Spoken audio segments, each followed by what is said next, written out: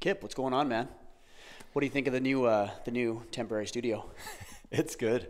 It'll work. Once a year. It's a white room. It's Yep. got some cool flags behind us.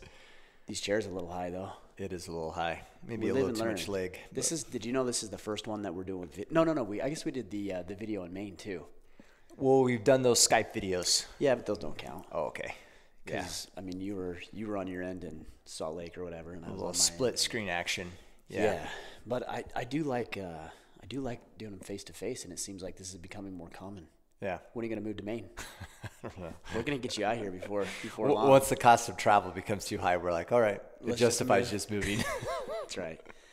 Well, guys, like we had just mentioned, we're here in Maine again for, is this the second week in a row, or we had a 1 week break, right? There was a 1 week break. 1 week break. We're Yep. here at Origins Immersion Camp. Of course, Pete Roberts, Brian Littlefield, the whole Origin team are out. A good percentage of the Echelon Front team are here. Have you rolled with any of those guys yet? Not yet. I'm gonna roll with JP this afternoon. I think I'd roll with JP. I can take him. I don't know, man. Everyone keeps saying, hey, you need to roll with Echo. He's a brown belt. Yeah, But I think is a Echo's injured beast. too. And I think he's injured. Oh, I he's haven't seen hurt? him with a gi on or anything, so Oh, I'm I assuming saw him he's this injured. afternoon. Really? He's a beast too. Yeah. That guy is insane. Yeah, I can turtle up really well and just kind of protect myself. What about Jocko? You gonna roll with Jocko? I would in a second. Yeah. Yeah, You I gotta think it'd take be fun. advantage of that out here. Yeah. I think we're actually gonna shoot bows a little bit later, so that'll It's be just fun. one of those things, right? You're like, you don't want to be the guy that's like this fanboy that's like, hey, can I roll with you? You know what I mean? Like, I bet don't he want to gets be that a lot. annoying. Yeah. You know what I mean? Well, So, I mean, you naturally go that way anyway, so Yeah. like you're naturally annoying anyway. So yeah. So I don't want to be extra annoying. Extra annoying. Yeah. Yeah. I bet he gets that a lot. Totally. Do you think guys like that get like, I don't know what the term would be, but like headhunters? Not headhunters, but Like a stalker kind of? no, like What do you mean? Like I'm gonna prove myself by beating you. Totally. Yeah. Totally. Yeah. Because I think guys do it by default, right? Right. It's like, oh, I'm rolling with an upper belt. Like, this is where I'm going to measure myself. Right. So for sure, these guys. And I don't think there's Get anything wrong wanting to inherently measure. with like figuring out how you stack up. Like even you and I rolled yesterday a little bit, and it felt good. I mean, you still throttled me, but it felt better than last year. Yeah. Yeah. So it's not like I'm defining myself or identifying with me being better than you, or not better than I was last year. But it also is a It's a market improvement, right? Yeah, I think it's when that's coupled with maybe almost like from the perspective of like being too eager or too aggressive, that's when it would get old, right? Yeah. Like I could imagine that Jocko's like, this guy's just not training to see how he trains, but he's training to like to prove something. That's like a different mentality. Yeah, I think definitely. if you're trying to prove something, that's different because Yeah. you're going to roll more aggressive. There's going to be some probably anger flowing through your veins, and then that's probably when See Jocko that, just feel that. smashes And then he just you. dominates Yeah, you. and just kills you. Yeah. Yeah. Puts you in your that's place. yeah. Well, that's what we're here doing. You know, we're here checking it out. We came last year, of course, and again for the second year in a row. This is your second year, right? Yeah, You haven't second come year. before. Nope. This at all. No. So yeah, we're here with Origin, the Echelon Front team, another, I don't know, I think there's like 200 guys in Session A or 300 guys in Session A and another 300 guys in Session B. So there's like 600 people rolling through here. Yeah, and I think there's more upper belts this year than it seemed last year. Is that right? Yeah, that mat with all the black and browns is almost too small. Really? Yeah, once we start going over instruction, like there's barely Yeah. space on there, so that's a good sign. They put us lowly white belts in another building and it's super hot in there. And Close the doors. close the Yeah. doors are like, there you go, peons. You got to earn your way out of Yeah, here. yeah, So totally. next year I'm going to be out of there. You're like, I'm out of here. No. You got to prove yourself first. I'm going to be with the blue belts next year. Love it. It's my commitment right now. Yeah. All right. Should we get into it? Enough wasting Yeah, time? for sure. I mean, most of the guys are listening. They've listened to us before. They know what we're yapping about. But if you're listening for the very first time, this is an Ask Me Anything. So I think we got a lot of questions from the Facebook group today. Yep, and we a may few have from a Iron handful Council. from Iron Council. Yep. So what we'll do, guys, is we'll take, I don't know, another 45, 50 minutes or so and field some of these questions. Do our best we can to answer those questions. And if we can't, we'll make something up. Yeah, we're good at that. Most of what we do Yeah. seems like we're making stuff up. But regardless, anything we say is correct and accurate. That's right. So don't there question you it. go. don't bitch. All right. What's number one? You're going to work on your swearing. Oh, man. that's true. Yeah. One day you and I are going to be able to mark this podcast, this Ask Me Anything, without having to mark it as explicit. Yeah. If you would just clean it up a little bit, we'd be able to do that, and the kids could start listening. Well, and I love the fact that one of the guys, Someone called you out. someone called us out, and he's like, No, not us. You. Yeah, okay. He called me out, but it was funny because he was like, yeah, when you guys can stop swearing. I was like, geez, okay. Pretty funny. Apparently it's the problem. All right. First question's by Mr. Bubba Downs. And I think Bubba's asking this really from a personal perspective because, as you know, Bubba's been training jiu-jitsu. He's getting into it, right? And so he's saying, what are some good moves when rolling with a guy that is roughly 80 to 100 pounds over you? So a bigger guy. So I think he's looking for some good moves when rolling with big guys. And maybe the way we answer this question is really from, I don't know, maybe what are go-to submissions or positions maybe that well, I can tell you, like my perspective is with a big guy like that, especially your answer is going to be different than mine because of where we are in our journey. Yeah. For me, it would just be to stay alive and manage distance, so I don't have to feel that full weight. Yeah. I mean, that's really what it would be for me. Yeah. Is like More don't from a be on the survival bottom, side. Survive. Yeah. Try to get out from being on the bottom. Try to manage the distance so you can leverage a little better. Working limbs and things like that rather than body, because a guy that's 80 to 100 pounds heavier than me is just going to smash. Totally. Especially if he's just getting into jiu-jitsu and he knows he's big and he knows he's got some weight behind him. Yeah. He's just going to Hulk smash the whole time. Like, he's not going to use technique. Yeah. So for me, it would be survival. Again, because I'm just getting started on the journey, it would be survival, and then it would be managing distance and positions and trying to keep myself from being on the bottom. Yeah, I totally agree. I think there's an element of survival with any guy that's substantially bigger than you. Yeah. And then your attacks, I think, will vary as well. Like if I think specifically of a really, he wasn't like a big guy, but a really strong guy. Yeah. Kent, I used to train, he now moved to Florida, but he used to train with us at Unified. And what I learned with him is I'd stop attacking limbs, actually. It was back and choke only. Oh, yeah. Arms wasn't. Because he's just so strong. He's just so strong, yeah. Like I wasn't getting enough leverage, or he'd use that to stack me and then come up on top. And so True. I think it's staying off the bottom, try to play your top game as much as possible so that weight's not on you. And then I'd say chokes. Yeah. Just go for the blood chokes, not the limbs. Yeah. That makes sense. Because those guys they're going to be really strong, so it's going to be harder to get those submissions. I wouldn't say impossible though, because let's clarify. Like that's the objective of jiu-jitsu is that a smaller guy should be able to catch, right? But it is harder when they're really strong, especially if like Bubba, he's just getting started like I am. I would also say that there's a difference between body types, of course. For guys that are 80 to 100 pounds heavier than you, there's a guy who may be fat. Yeah. And he's going to tire. Yeah.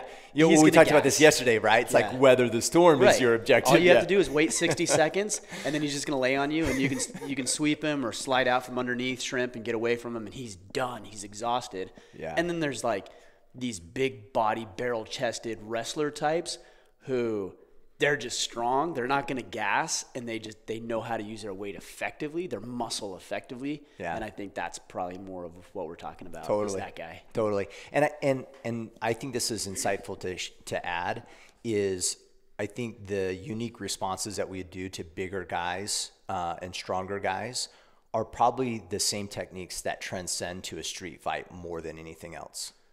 Because give you a perfect example. I think Roger Gracie used to say this, that like during comps, he would almost only go for chokes. And the reason why is because you can't brute force out of a choke. No You'll pass out. Right. And if you pass out, you lose. Right. So, but on an arm, for instance, if you're in finals in worlds and you're up on points and the guy has you in an armbar, what are you going to do? Most of those guys aren't tapping. Wait it out. They're letting their arm break. Right. Really? Yeah. Oh yeah. Oh That's yeah. Crazy to me. They don't care, right? Because they're up in points, so they're going to win. Yeah. And so some of those guys, is no in worlds. If let's say in that scenario, if you and I are rolling and you break my arm, are they going to call the match? No. I have to tap for him to call it. Yeah. So I could just roll with a broken arm. Totally. Holy cow, dude. Damon at Unified, idea. he's caught some what are their names? Shoot, I'm going to slaughter names. I'm not going to even attempt. But he's caught guys with a heel hook. Here the knee, pop. Shite. Guy just keeps playing because he's up on points. So these guys are crazy. It's high stakes for them, right? This is their careers, and so they're kind of like, hey, if I'm in a finals, I'm not going to lose by a broken limb. But if that was a choke, there's nothing you can do. Yeah, You're passed out. If they're passed out, You're that's done. a tap. You're done. Yeah, exactly. So, and I think the same process applies to street fights. It's like, what are you going to do after you break his arm? Right. He's still going to come up, bang you with the other fist, or he's going to kick you. Like, there's other things that happen. And so I think that same philosophy to big guys managing distance so they're not smashing you, going for blood chokes primarily over limbs, those are all applicable, I think, to a street fight more so than anything else as well. So I think that same transcends. That's crazy. I had no idea about the broken limb thing. Oh, those guys, I've seen tons. Kimuras, you see the arm like, no. You know, and they just keep training. Yeah. That's insane. I know. Especially, being out of jiu-jitsu for a year because I didn't want to lose a match. I'm like, screw that. Well, you know, not these to guys mention, you have other things too. Yeah. So Career, job, another life. kids, Yeah. family. Yeah. But you think about it, some of these career guys, these jiu-jitsu practitioners that this is their life, like they've been training for Worlds for a year, all year. Right. It's coming down to this. So to them, it's like, insane. hey, it's worth not tapping. Yeah. Right. All right. So next question. Gnarly. All right. Brian Grogan. I've spent most of my life in a network of men, in teams of men. I've had to bear witness to many of their deaths as well. I've had many friends die. How will we honor those brothers in the Iron Council when that eventually comes? That's a good question. It's a really good question. I know that he's paid a lot. You know, he's served our country as a former Navy SEAL and has done a lot. And of course, the sacrifice that he's made, that his family's made, and then his brothers that he's seen go.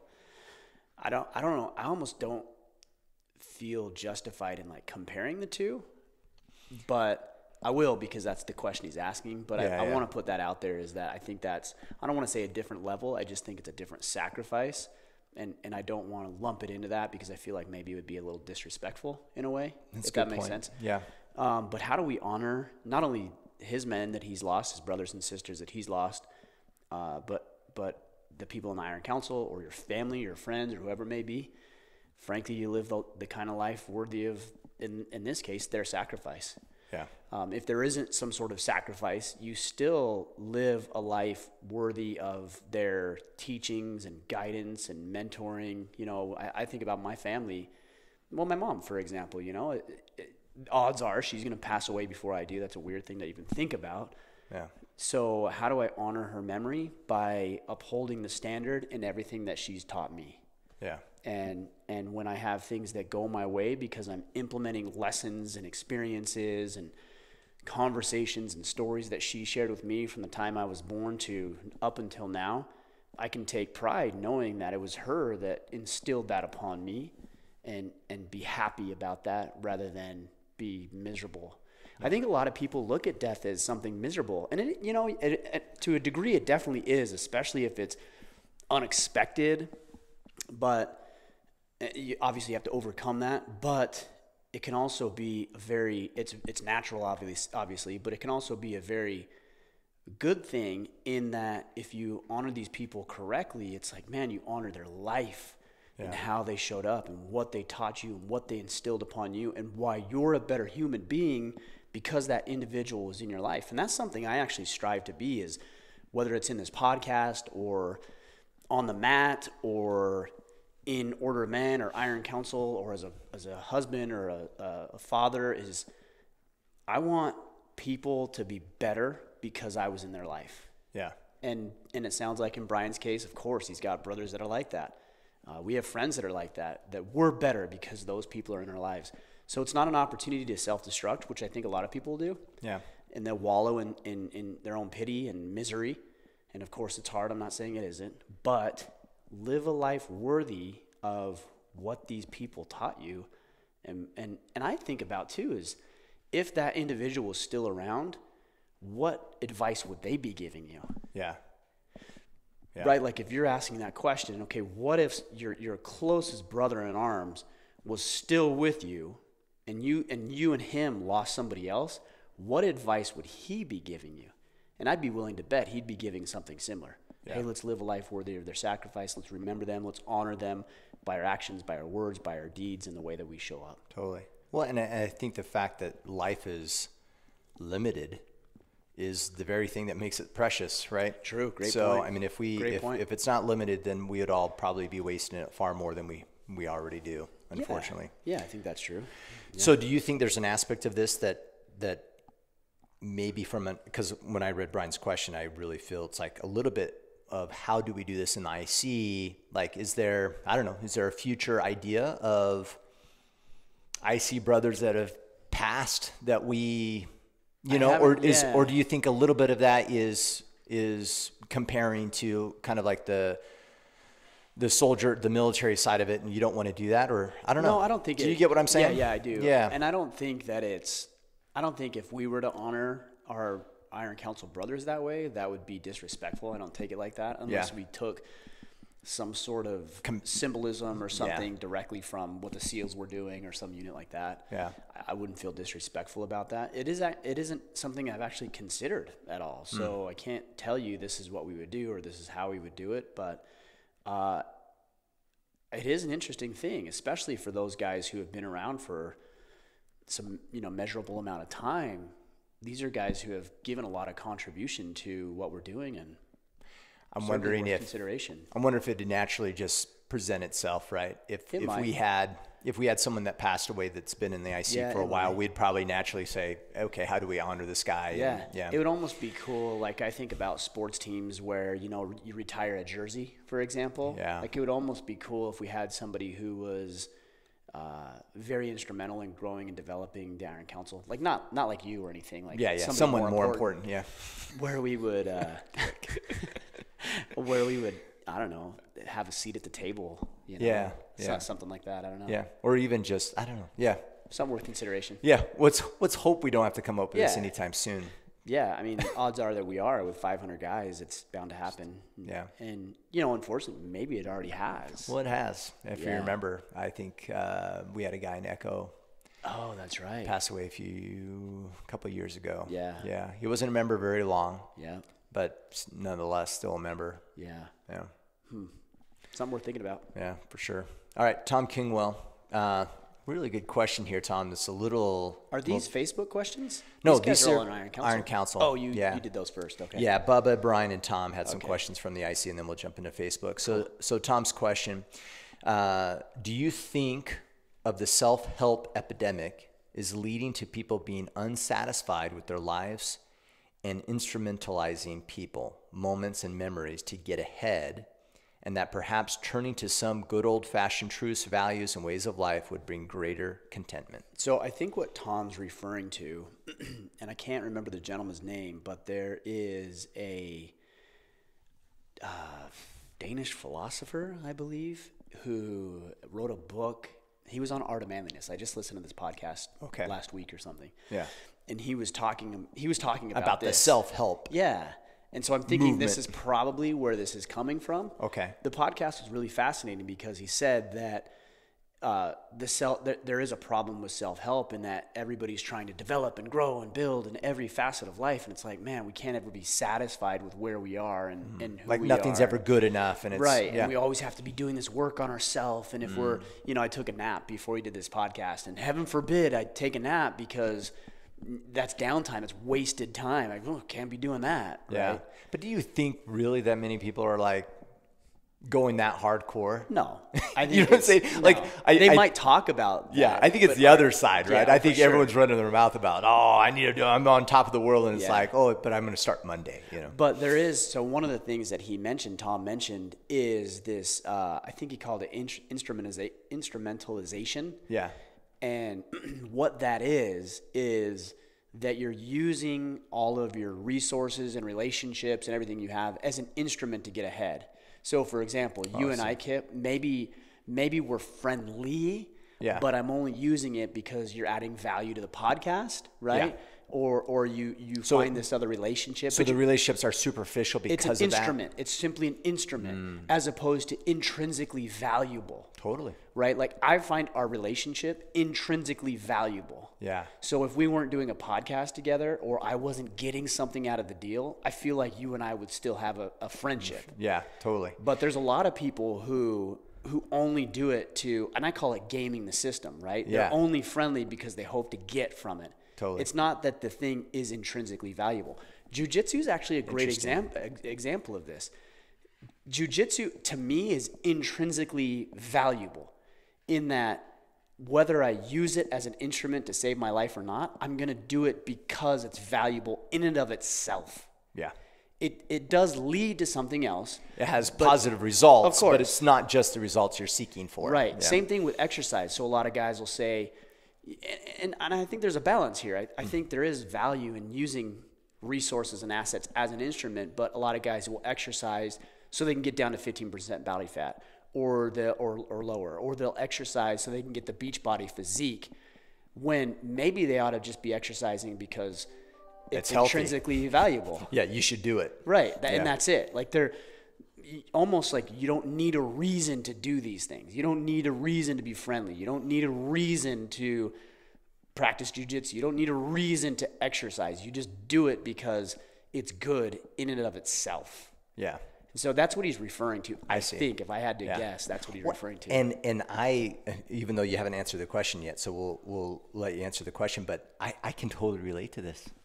Like I've had, well, how do I say this without like, because I don't want to like throw anybody under the bus. I've had relationships where like I really honestly feel the only reason that relationship existed was for that benefit. Oh, for sure. It was about connections to certain people, is about improving their network or whatever, but it was very almost like crazy superficial.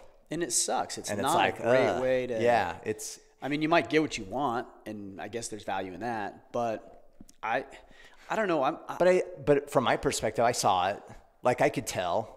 Oh, you know what I mean? And so it really didn't benefit because then I was immediately like I didn't have a long-term established relationship that was positive. Sure. Right. It felt very superficial. Sure. Right. Yeah. And I was okay with it, like from a superficial perspective. And maybe you were okay I just with it realized because it was you got just superficial something from it too. Yeah. And so maybe the like, arrangement, whether it was spoken or not, was, hey, we realize we're not friends, but like you're going to get something from me, I'm going to get something from you. And I'm not saying there's not value in that. There is. Yeah, there's still some value. Sure. What I think what's interesting, and we talked about this at the main event, you had me kind of speak on connection. Yeah. And I really think in the end, like we're talking like Brian's question about, we're talking about death a little bit.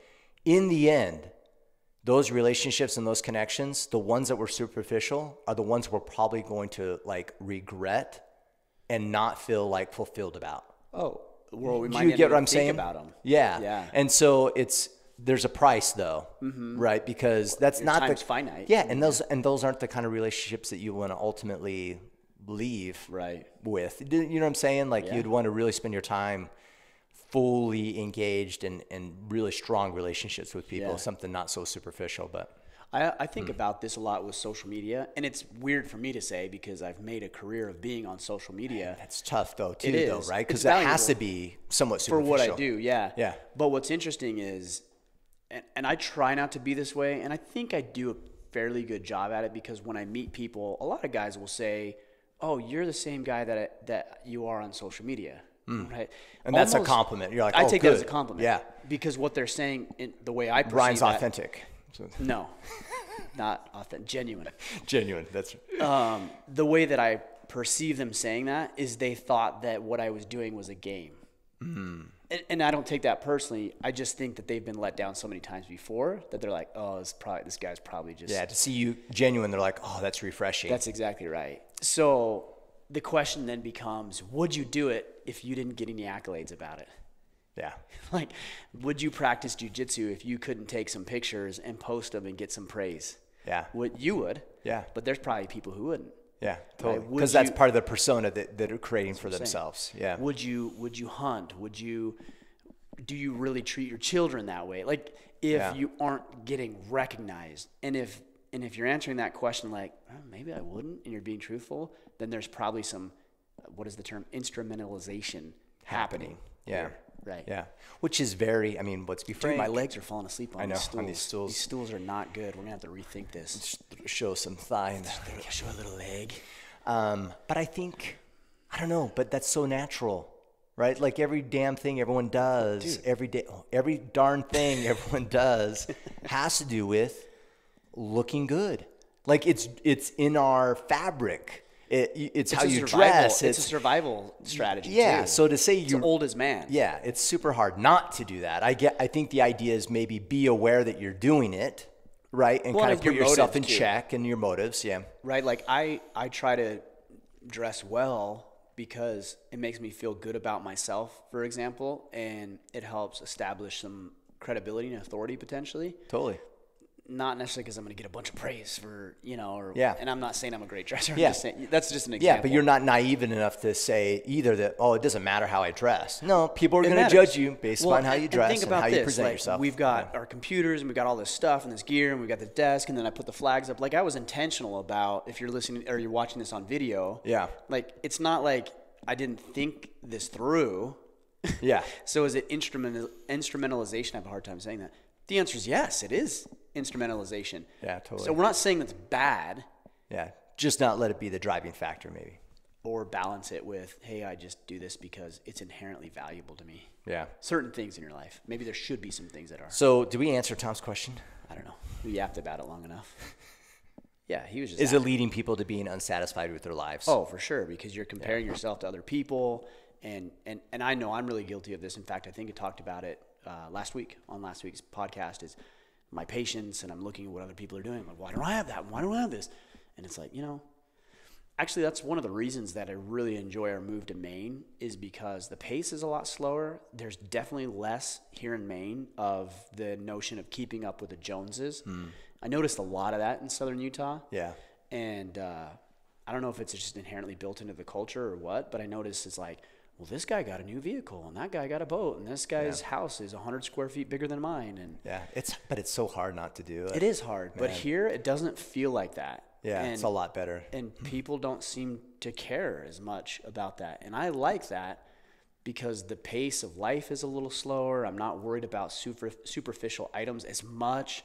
It's not as relevant in my life, and I can focus on the things that are meaningful to me, like being fully present for my kids and being deeply engaged and connected with my wife and doing work that's meaningful and significant to me, not worrying about what my neighbor John, the new truck he just bought, and why I don't have the 2019, I have the 2017. Yeah. Or 2020 or whatever, Totally.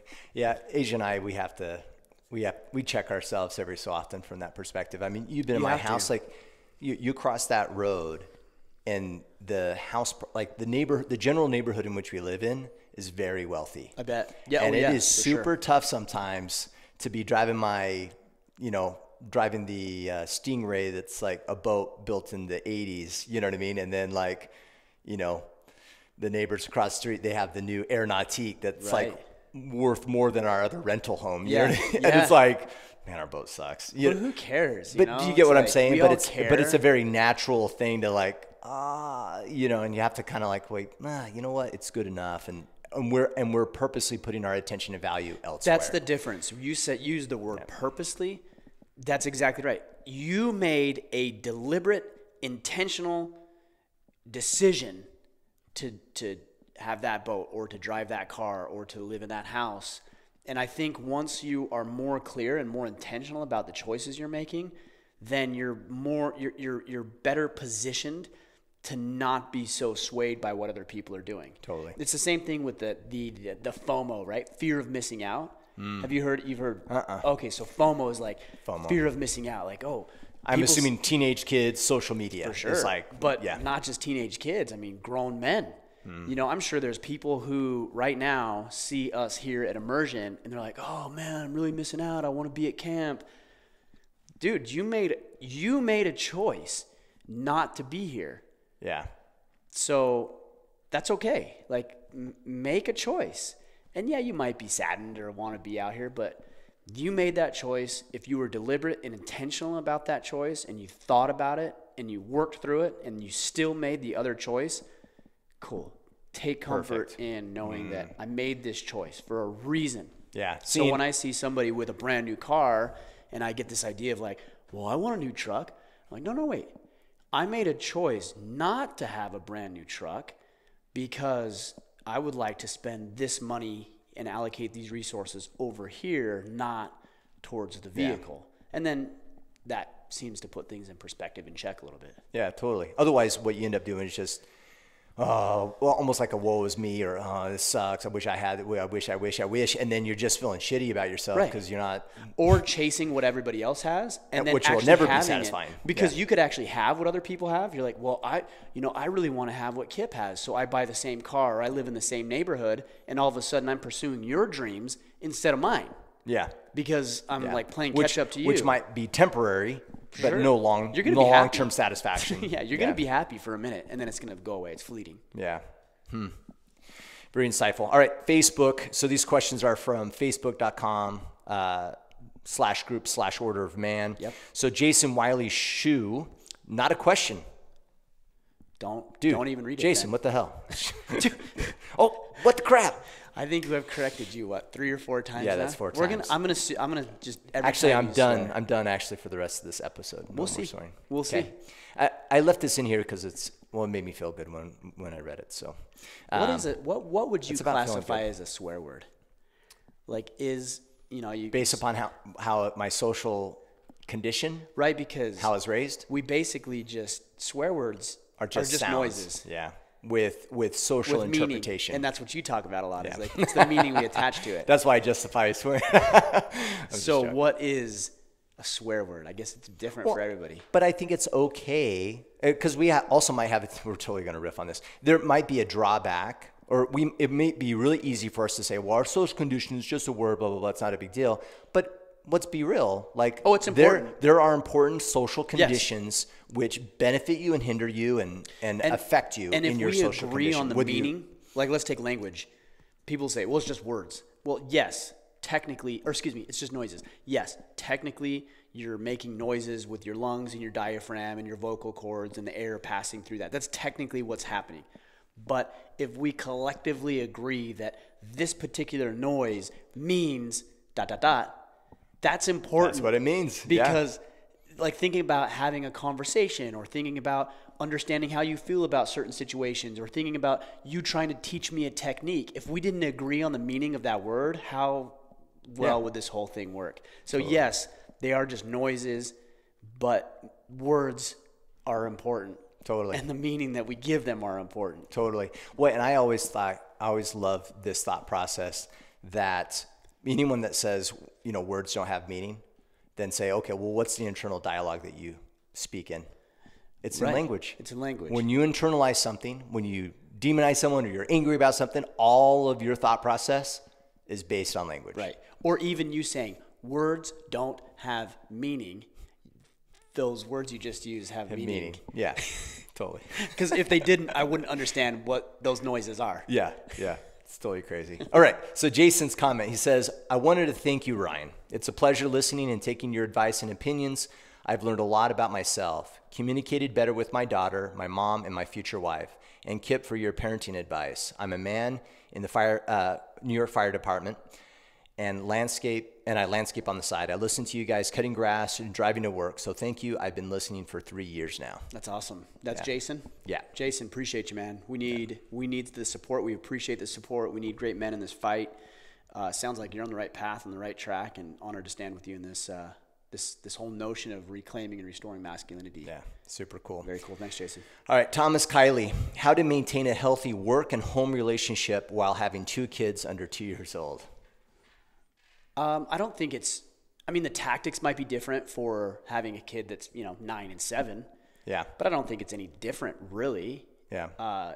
It's going to be, again, the tactics are going to be different, right? You're not going to be playing catch with your kids when they're 2 years old. Yeah. But you're going to be spending a time with them. You're going to be rolling on the ground.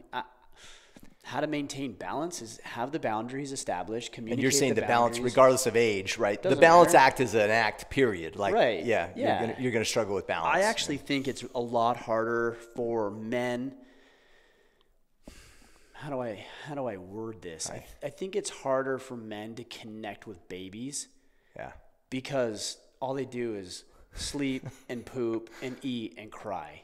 Yeah. And we didn't have them in the womb. There's no connection. Now, granted, when my children were born, all 4 of them were born, I was connected. I loved them immediately, yes. But they weren't in my body for 9 months. Like they weren't relying upon me. There wasn't really that connection. And that connection, I don't really think develops until kids start getting older and, dad gets more involved. Well, and even in the early years, they're still reliant on mom. Oh, right? 100%. It's like watching our 10-month-old. It's like I have to tell my wife to get out of the house because if he sees her and I'm holding him, he's like, dude, let go of me. I want mom. Yeah. So, I mean, they're just naturally more dependent on her. So that relationship's different. Yeah. Yeah. So I think for a man, for a father, it's harder to connect with babies and toddlers. And so I really think that we need to make a conscious effort to be involved and be present and engage with our kids, even at that age, to the best that we can. It's easy when they can play catch. Yeah.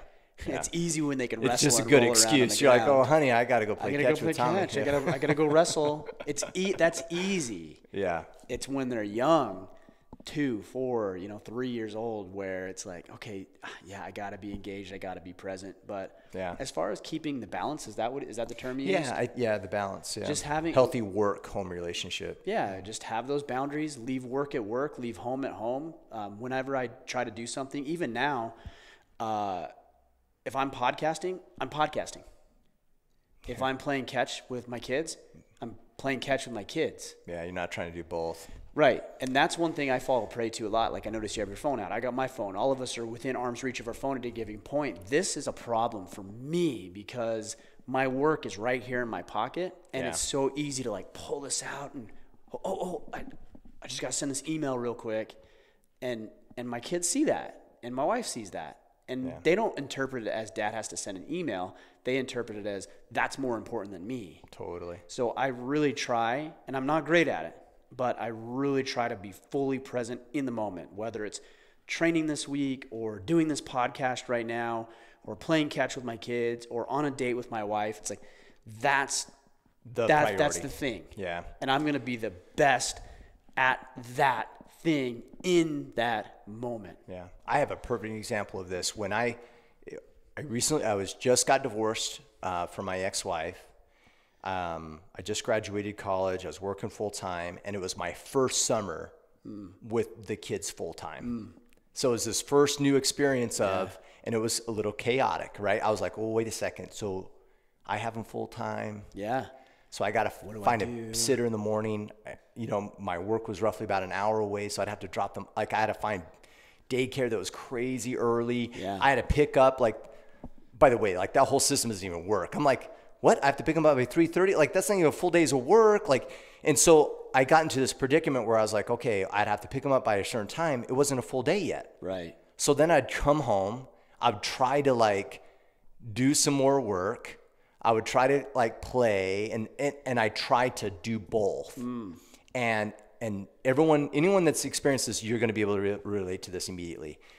I was pissed off half the time.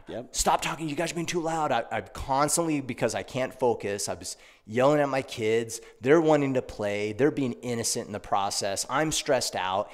And I tried that literally for like a couple weeks, and I was just losing my mind. I was just like, oh my gosh, like I am. And then I'd feel guilty because I was yelling at them, and it would get late because I didn't get the work done. And so now they're going to bed late, and it was just, oh my gosh, it was like brutal, a snowball scenario. And then I remember one of those days I eventually was like, I kind of had this mentality. I just walked in the house and I was just like, F it. Like, who cares? And I just put the laptop away and I played Legos on the carpet. Right. And just did whatever they wanted to do. And I just, it's almost like it felt like careless. I'm just going to throw work to the side. I'm not going to worry about a thing. It doesn't matter. And I just was present with my kids. And that's a boundary. Yeah. And even now, I would even say that even for dads of like littler kids, I'm talking about that, even with my 10-month-old right now, Keikoa, it's way more enjoyable actually if I just go into his room and play with the little blocks. Right. He enjoys it and I enjoy it. It's when I'm like, oh, let me clean the house and do this while I'm holding him. That's when it's stressful. So sometimes it's like turn off the light and just focus on that focus one on it. thing. And man. it is hard because we have a lot of demands. You know, you talk about cleaning the house, and you've got your job, and you've got the business, and you've got your wife, and you've got your other kids. Yeah. It is really hard. And so I would say this is a boundaries thing, and this is also a time management thing as well. Yeah. Like you need to be hyper efficient. That's why being present is so important with whatever role you're playing, is because at work. So your efficiency's Right. insanely high. Like Yeah. I know, so one of the things I did years and years ago in my financial planning practice is I decided that I was going to call my day, the end of the week at 2:00 on Friday afternoon. Like I didn't want to work till 5:00. I wanted to start on a Friday. And for the longest time, I waffled back and forth because I thought that I wouldn't get as much done. But what was interesting is when I shortened the time frame from 5 to 2, I actually got more done than I would in a quote unquote normal work day, because I knew that I had a hard stop at 2:00. And so I was hustling, trying to get that stuff done. And so it just, to me, it taught me a lesson that why didn't I stop every day at 2:00? And what in the world have I been doing with 3 to 4 hours every day for the last 5 or 6 years? Totally. When I could have been much more effective and efficient. And there's also times where maybe that's a work thing. At home, I would say, unless you're maybe working on a project, potentially cleaning the house, making dinner, maybe doing some chores. Yeah. I don't look at trying to be efficient with my kids. Yeah. That's not gonna work. No, it's like, let's get 10 throws each in with a football, and we'll do this drill. And no, it's like, I'm not going to be efficient with that. I'm going to say, okay, I've got this time block, and we're going to use all of it as much as we can, and we're going to let it go wherever it wants to go. Totally. There's been numerous scenarios. Crunches, right? It's like, I got 2 hours to like get this done. Yeah. And you get it done. You're like, geez. Yeah. That was better, really easier productive. Than I thought it was. Yeah. And then it makes you wonder, like, question. oh, geez, could I have done even more yesterday? Exactly. If I was just laser exactly focused. right. Yeah. That's gnarly. All right. Clay Grigsba, in your opinion, what movie character best exemplifies masculinity, manhood, and sovereignty? The two movies that immediately come to mind, maybe three, is Braveheart, Patriot, and Gladiator. Oh man, Well, I was gonna throw Last of the Mohicans in there. Oh, that's true. That would be a good point too. That'd be a good one too. But those four, including Last of the Mohicans, those are the four I'd come up with. Yeah, me too. Those are good movies. Easy. All right, Joshua. Give me a tough one. I know. Joshua music. Shoebridge. I know the music one. Did you see? A couple guys had posted some things I didn't listen to. They had some interesting songs I've never actually even heard before. Oh, I was like, did see what? one, I and never I was heard these intrigued, songs. but then I got distracted and didn't end up circling back around. I have. There's one song that is pretty. I'll share it to you with you later tonight. That's pretty solid. So it sounds weird. I'll share it with you later tonight. Yeah, that's. Don't say it like that. I'm swearing you're going inappropriate. No, you went inappropriate. I just called it out. All right, Joshua Shoebridge. How can we fight against some of the negativity that exists in our communities?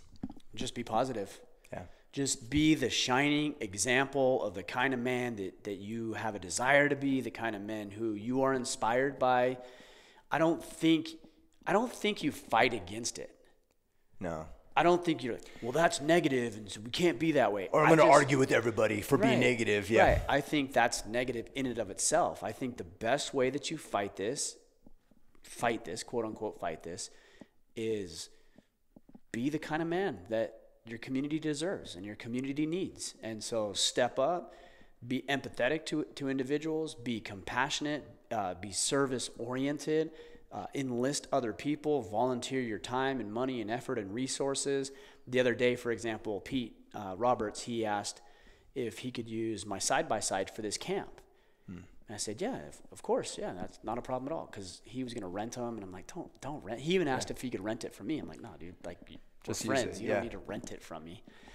And so we busted out a couple of days earlier, and I'm like, hey, Brack, my son, I'm like, hey, come out and we're going to clean this side by side. So we washed it down and everything. He's like, Dad, why are we washing it? And I said, because that's what we do. Like, we're going to let somebody borrow it, and we're going to wash it. So it's nice for them. So it's nice. And we go out of our way and take a little bit of extra measures to make sure that what we're delivering is excellent. Yeah, we don't have to do that. Maybe he doesn't even expect us to. And you know what? Maybe he didn't think anything twice of it. But we do things with excellence. And so we cleaned it. We took a little extra time. That's what I'm talking about is go the extra mile and do the extra thing. And people will recognize that and see that and go out of your way.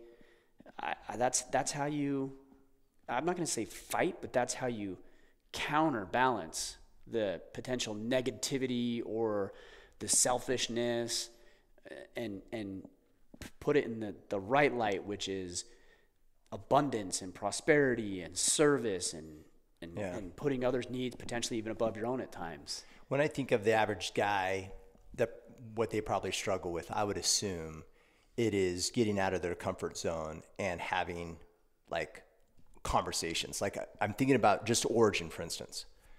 There's huge opportunity for me to get out of my shell, sit down at a table with some guys that I don't even know. Watch the flag here. Did I almost touch the Order of Man flag? I want you to knock it over. So, but to get out of my comfort zone and actually like get to know other guys and have conversations with them. I'm assuming most guys probably struggle in that space more than anything. Probably. Would you agree? It's hard for me to fathom that, but I think you're probably right. Yeah, because that's really uncomfortable, right? It can be. I think it's something that I definitely think it's a personality thing, but I also think it's a practice thing. Yeah. You know, just put yourself out there. It's easy at events like this because we're all here to meet and we all have everyone's this common strangers, denominator and things. But yeah, I think putting yourself out there because there's risk in that. Yeah. Right? Even if it's just sitting down at lunch with somebody here, there's risk in sitting down at that table and saying, hey, you guys mind if I sit down? Maybe you're interrupting a conversation, or maybe you think, oh, these guys are going to think I'm weird. Yeah. And so there's a level of risk. But so what? Like, really, how bad could it be? Yeah. You know? Yeah, but to your point, I think a lot of what you're telling Clay here is like a lot of the counterbalance to negativity is us being uncomfortable. Yes. And doing these things that are uncomfortable, whether Right. it's reaching out and creating new connections and being a quote unquote lighthouse through your conversation, or making the extra effort on cleaning the side by side, or offering services, or moving people. Like, it's almost safe to say that every counter to the negativity is uncomfortable. Oh, 100%. Yeah. Like, I actually had somebody the other day said, man, you guys just moved here? You know a lot of people. I'm like, of course we do. Yeah. Because we go out of our way to embed ourselves and assimilate inside of the community. So what am I doing to do that? I'm inviting people over to my house. I have bows. I'm like, and I knew a guy, he wanted to shoot. I'm like, yeah, just come on. I got a bunch. Like, you can just come over and try it out, you know? And there's parades and there's all kind of things. And we're trying to embed ourselves into the community by serving. And it is awkward and it is uncomfortable and it does stretch us outside of our comfort zone. Not so much me because I'm used to it and I actually enjoy it. I see it as a challenge. But certainly members of my family. Yeah, they're like, I don't know, this is hard. And I'm like involuntarily thrusting them into it, you know? Yeah, yeah. But yeah, it is uncomfortable, Yeah. but that's what it requires. Yeah. If you're going to be that kind of man. And I'm assuming that's rewarding, right? I enjoy it. Yeah. And I like the fact that we know people. I like that we're part of the community. That's valuable to me. Totally. I like feeling like I'm part of the community. Yeah. And that requires effort. I think what a lot of people think is that, okay, I'm moving to this new place. And I think this is especially true a lot in our culture, our religious culture, that somehow they need to reach out to me. And what is it called?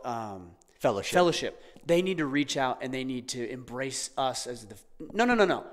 You're going into their house. Yeah. It's your, now should they? Sure, of course. Yeah. But But if they ultimately, don't, it's not their responsibility. You want to get to know, I've had people say that all the time. Oh, I went to church and nobody said hi. I'm like, cool, how many people did you say hi to?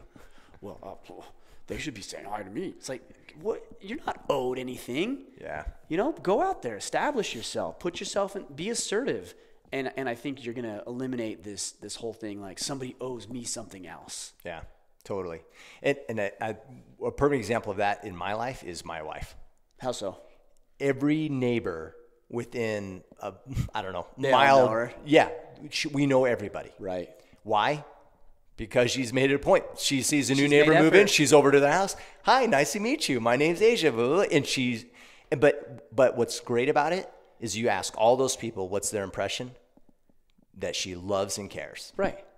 And isn't Like that nice? 100%. Like we went over to our neighbor's house the other night. They're a little bit older, and we actually really look at them as like grandma and grandpa. Yeah, we got one in our neighborhood that way. Yeah. And so we went over there, and she was talking with us, and she said, "Oh, John was gonna go over and get your trash cans because he noticed that you guys weren't home, and he was gonna go, and then he went out, and then they were gone. So when you were home, but I was like, that's cool because that means you're looking after us, Totally. and that's why a community is so valuable." Yeah. And we noticed that they hadn't been there for a couple of days, and so we keep an eye on their house and make sure everything looks good. If there was lights on or the garage was open, I'd run over there and close the garage. I would do whatever I could to make sure that everything was taken care of. Or if the mail was out, I'd maybe collect the mail and go around the back and set it on the porch. And they do the same thing because you assert yourself and you go just a little. It's not even hard. Yeah. It's not even hard to extend yourself. It's just uncomfortable. Yeah.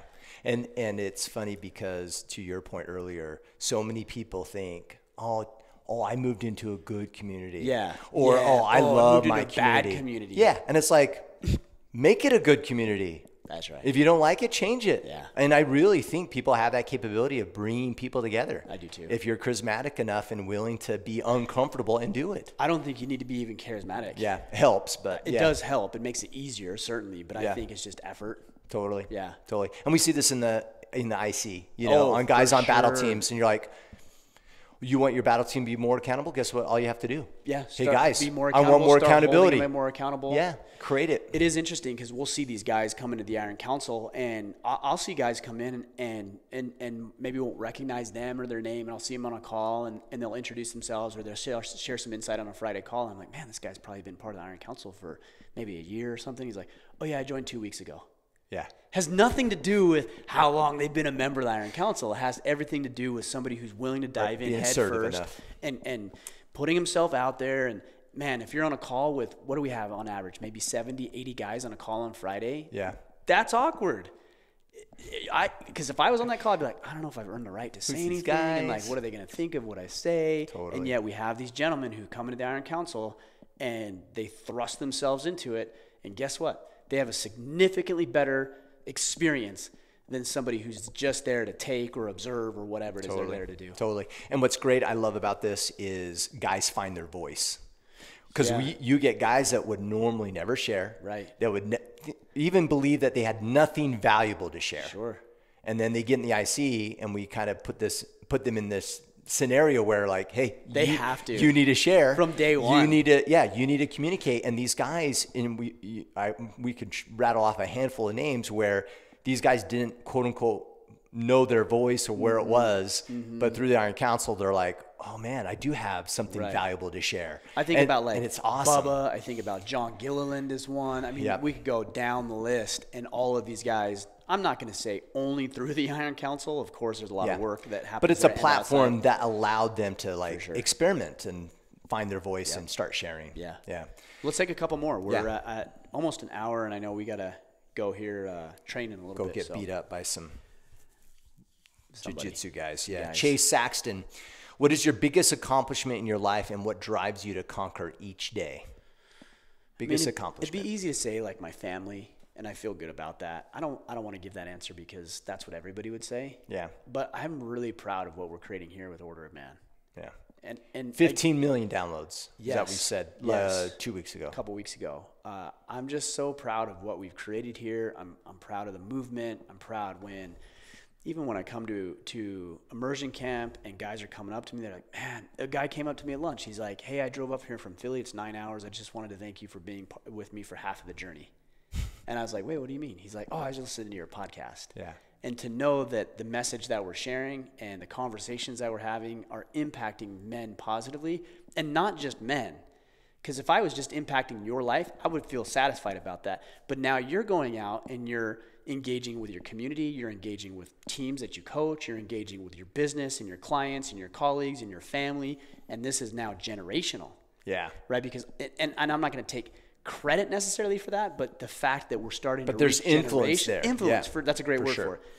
Influence, man, I'm so proud of that. So I don't want to dismiss that I'm proud of the marriage that my wife and I have created, and we've been together for 17 years, been married for 15 years, that we have 4 beautiful kids, that we're here in Maine and we're pursuing our dreams, and we have some things, you know, even tangible things that we're excited about. Like, that's all great. Life's good. And that's good. And I'm not dismissing that. But I do want to just say, and I think there's this weird thing, like people can't be proud of stuff because they're worried that it's going to come across as arrogant. Totally. I don't think any rational human being listening to this podcast right now, hearing me say that I'm proud of what we created, is thinking that I'm being arrogant right now. It's funny how that is. And yet we feel like, oh, I can't say I'm proud of stuff because what if people... No, be proud of what you've created. Don't be overly prideful. Don't let it get in the way of continued progress. But it's okay to be happy with something that you've done or something that you've built or a movement that you've established or a helpful hand that you've given. It's okay to be excited about that and be proud of that. And I genuinely am. Yeah. And people that are genuinely care for you, they are going to be excited for you. Of course. Yeah. The only people that we criticize that are people that probably don't genuinely care anyway. I made a post on Instagram the other day. We had Brendan Lilly over to our place for the main event, and he was throwing the tomahawks. Yeah. I don't know if you saw this post, but he threw all 3 at the same time, and they all stuck. In one hand? Yeah, he had 3 in one hand, and he threw them all, and they all stuck. Yeah. And my boys were watching, and they like jumped out of their skin just watching. He's like, yeah, he drove, and they just got so excited about it. And what it taught me is that, or at least shed some light on, is that if you want to know who your friends are, look at them and watch their reactions when you win. Yeah. If they're congratulating you and lifting you up and propping you up, I got another great example from just yesterday. I'll share that here in a second. But if they're congratulating you and propping you up, you know that somebody is a friend. Yeah. But if they're like kind of bothered by it. If they're bothered by it, or they're making little underhanded, snarky comments or being sarcastic, that's a red flag. I got to be aware of this dude, because this guy might be a wolf in sheep's clothing. Yeah. Another great example is Joe Parody. You know Joe? Yeah. That's Pete's father-in-law. He went to Worlds. He won. Yeah. Saw that. For black belts for his age category and all that. And man, he came in last night. You weren't here? I don't think. No. You got here a little late. So all of us are in the gym, and like I said, there's probably 200 plus guys in there. Yeah. We're all in the gym. This is in the big gym. In the big gym. Okay. We're getting ready to train, and Pete must have saw Joe coming or knew he was coming, and so Joe came down and he had his gold medal. He's wearing it. Yeah, because he wants to show. He's totally, He should be proud of that. Hell yeah, he should. Like, that's the point. It's not arrogant. I'm proud of what I've accomplished, and you have helped me accomplish that. Yeah. And he accomplished it. Yes, he did. Like, it's not. Yeah. So he walks into the gym, and everybody just stops what they're doing and just starts clapping. All 200 plus guys, and we clap for minutes. And you could just see he's like beaming with pride, and he just that classic smile. Like, if you know Joe, you know exactly what I'm talking about. And he just loved it. Yeah. And to me, I thought, these are 200 friends. Yeah. Like, these aren't guys who are gonna make underhanded comments or try to undermine or downplay what somebody has done. Like, these are 200. They're truly happy for him. They're happy for him. And they celebrate with him, and they prop it up, not try to undermine and tear it down. Yeah, totally. So his second portion of this question is what drives you to conquer each day? It's a fascinating question, and it's one that a lot of people ask. I think they're looking for the tactic, or is that what they're looking for? You think it's kind of like, what is Ryan doing every day to help him conquer? I think these are guys who maybe to some degree don't feel completely satisfied with what they're conquering or how they're accomplishing, or maybe they're lacking some motivation or inspiration in their life, so they're looking for what that is. Yeah. I wish I could tell you it's this one thing, and as soon as you find this one thing, it's what it is. All I can say is that for me, what is my drive to conquer? It's just, I want to be the best. Yeah. Anything I do, I want to be the best. When I'm training, I want to be the best white belt. And when when I'm doing this podcast, I want to be the best. I wish I could tell you it's because ... Yeah. I don't know where it comes from. Is it you being tied to, like, being, I don't know what the term would be, fully connected to your vision? Like that's crystal clear in your mind, and so that's what allows you to. I mean, that's certainly an advantage, but anything I do, I just want to be the best. If I'm gonna, like writing a book, for example, I wanted it when I wrote that book last year, about a year and a half ago. I don't enjoy the writing process. It's not something I particularly got a lot of value from. Yeah, I could see that. But I wanted it to be the best.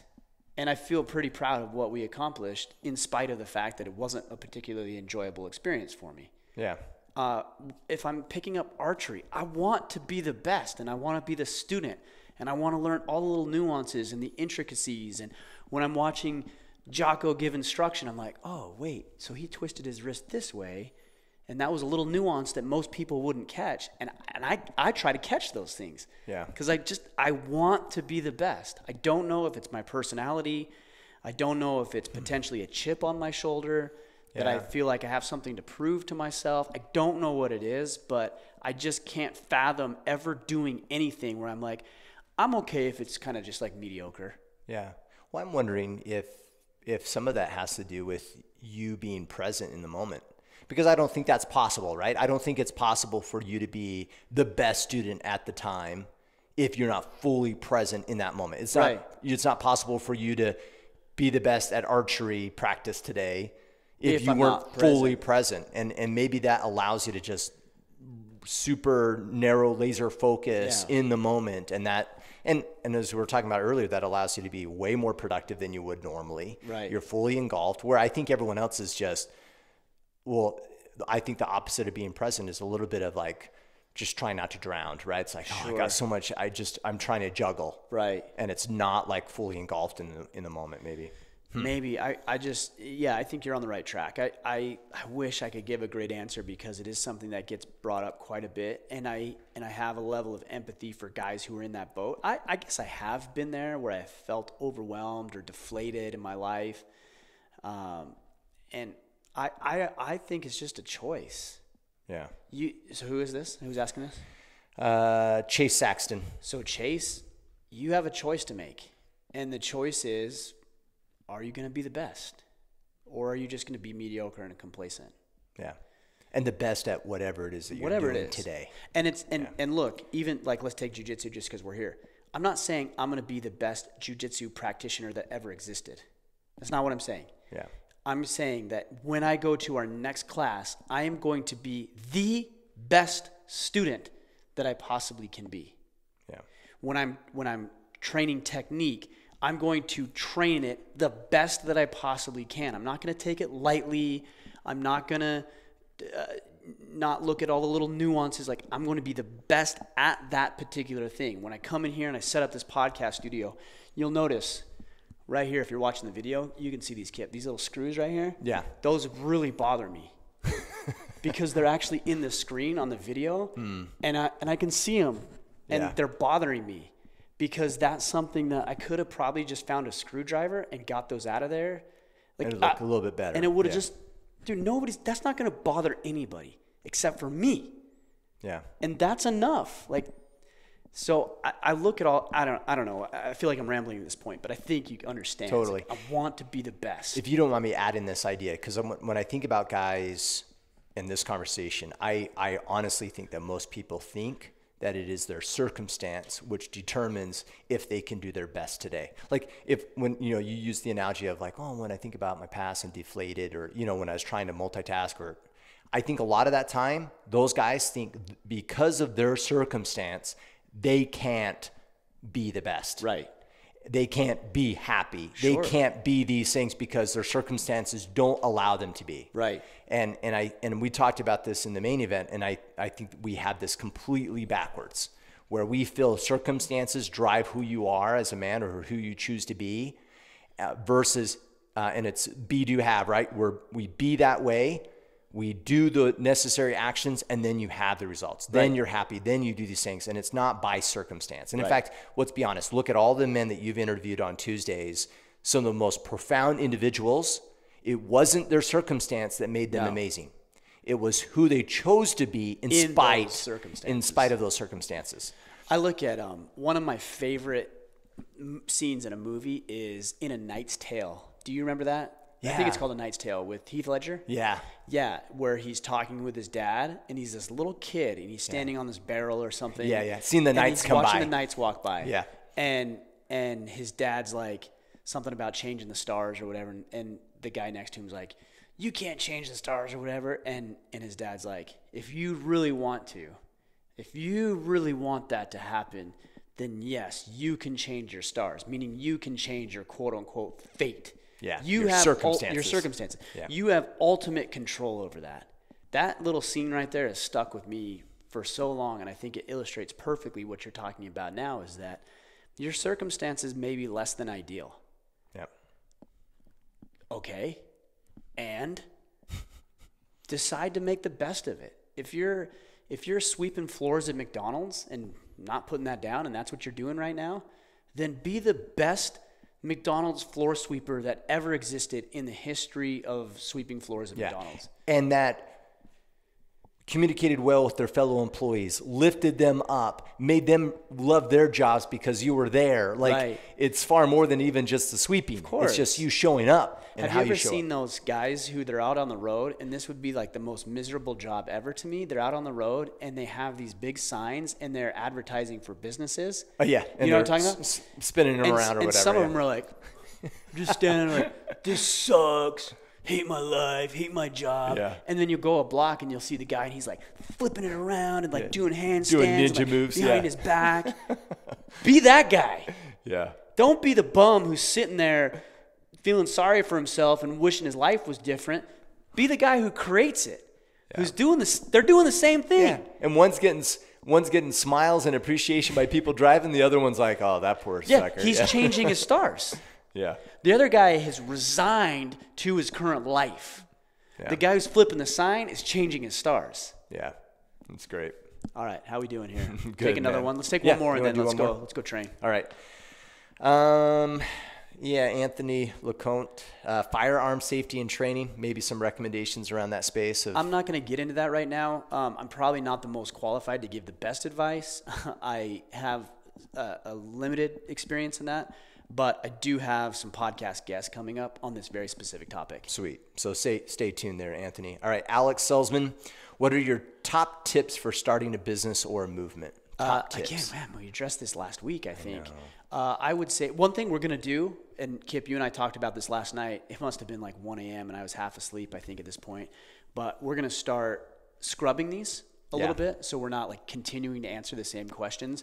So this is Alex. Yeah. Alex, go back and listen to last week's podcast, Friday Field Notes specifically, because I think I went through 3 specific strategies that you can use in your life in order to grow a movement, rally people around a cause, help yourself stand out in a crowded marketplace. I get very, very specific into that. And this is Tribe Builder as well. Well, we do that. We do have a course. I don't have a timeline on that. Frankly, I do that when I feel like it, and I don't feel like it right now. So go back and listen to that one. So here's a great question I think to wrap up on. So Luke Watts, I find it easy to use failure or loss as a learning experience, but it is harder to use victories this way. What advice can you give about using victories as a way to move forward as well? We're going to day after action review. He says you're going to go with the day after action review, aren't you? It's what it is. He already knows the answer. You said it's not hard to do it in loss. Why? Because you're reviewing it, and you don't want to be miserable. That's why you're doing that. Yeah. You don't want to lose. The loss motivates you to step it up, right? So just take a win as, okay, well, I'm happy that I won, but it wasn't good enough. Or I could even do it better next time. So kind of frame it in the same thing. And then, like he says, do your after-action review. Okay, let's just take jiu-jitsu again because we're here. Yeah. So let's say I submit somebody, which doesn't happen all that often. That's your own part of the team. But let's say I do. Okay, I catch you in something, I submit you, and I feel good about that. If I just pat myself on the back and then go back to training, that was a wasted opportunity. Mm-hmm. I should be asking myself, okay, why did that work? Yeah. what is it that I did that I caught you? Or what were the little nuances that are easy to overlook? Or how did I set that up? Or, how to get into that position. Exactly. Yeah. Because then you start looking at that and breaking that down, and then you can recreate it. The whole idea about anything is to recreate the process. Winning is not enough. Yeah. You need to know why you won so that you can do it the next time. Totally. It's not complicated. I think you just frame it the same as loss. I lost. I don't want to experience that again. So what can I do? Or on the other side of the spectrum, I won. I want to continue to experience that, and I don't want to lose. So what can I do, or what variables and factors went into the win that I can replicate next time? That was really hard to catch that. I barely got him, or I used tons of energy getting into it. How do I make that more simplistic, or how do I get into that weird position again? Because that was, I'm not even sure how we got there. Right. Yeah. I would also say ask people who maybe evaluated that or are further down the path. So last night I was rolling and I caught somebody in a submission, and there was a brown belt watching. And so we were rolling, and I felt good about it because I submitted the guy, right? Yeah. And so I went and had lunch or whatever, dinner, and then I came back, and Sean came up and he's like, hey, can I give you a few pointers? Awesome. This is a perfect example of this. And I was like, yeah. You're like, I don't need any pointer. Like, what do you mean? I submitted the guy. I was like, what do you mean? But I was like, yeah, I would love that. He's like, hey, really good job here. He pointed out some things that I did well. And he's like, do this, just try this next time, and that will tighten up this choke or that, he gave me, I'm not going to get into specifics, but because I don't want to give away any of my secrets to you especially. Yeah. And so anyways, he gave me a few pointers and tightened up my game. I won, but there's still something to learn. Tighten my game up. Yeah. Right. So that's a perfect example. All right. Should we wrap it up? Yes, sir. Okay. Yes, take us home. Yeah. So guys, as always, you can submit your questions one of two ways, by joining us in the Iron Council, our exclusive brotherhood. To learn more about the IC, you can go to orderofman.com/Iron Council, or of course our Facebook group, facebook.com/group/Order of Man.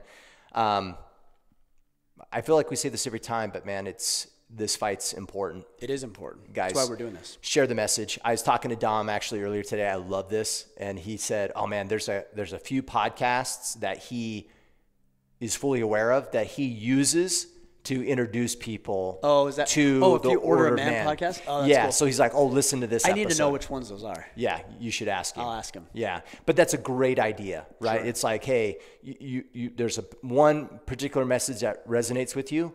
Copy that link. Sure. Share that with people. They don't need to subscribe to the podcast initially. Like, let them listen to that episode, see if there's some interest there, and share that message. And then, of course, you can go to store.orderofman.com to get your guys' swag, and of course, like this hat. Yeah, you and I both have these hats. And I'm not tucking. And I'm not tucking my ears. I'm not. Did you see that guy who was like, yeah, I think you are. Maybe. Did you see that guy who's like, I don't trust a man that has tucks his ears and tucked into his hat. I'm like, well, yeah, just because you don't know who you're talking to, because he would choke. Come to Origin, right bro. Now. Yeah, I'll tuck your ears. Yeah, say that to his face. Yeah. So, but you can follow Mr. Michler on Instagram and Twitter @RyanMichler. Yes, sir. All right, guys, we'll let you get going. Again, also, too, if you're listening to this audio on iTunes or Stitcher or wherever you're doing the podcast thing, great, no problem. Oh, yeah. Make sure you check us out at YouTube because we've got the camera today. We're going to be doing a lot more video for our podcast, not only these episodes, but also our interviews. So head to, I believe it's youtube.com/Order of Man. Check it out, subscribe, and you get to see our beautiful faces. Another great way to share as well. True. Yeah. Main event, do you have those dates handy? Yeah, the dates are the 29th through the 31st of May 2020. Registration is open. It's only going to be open for a very short period of time because I don't think I told you this. We're like 40% sold out on the thing already. Awesome. Between alumni and Iron Council members. Yeah. So if you head to, again, orderofman.com/main event, you can lock in your spot and you got plenty of time to do it. I should say plenty of time to prepare for it. You don't have a whole lot of time to get registered because we're going to sell register now, right. Get your flights and everything That's later. Right. We got 9 months before that's up. Cool. All right, guys, go out there, take action, become the man you are meant to be.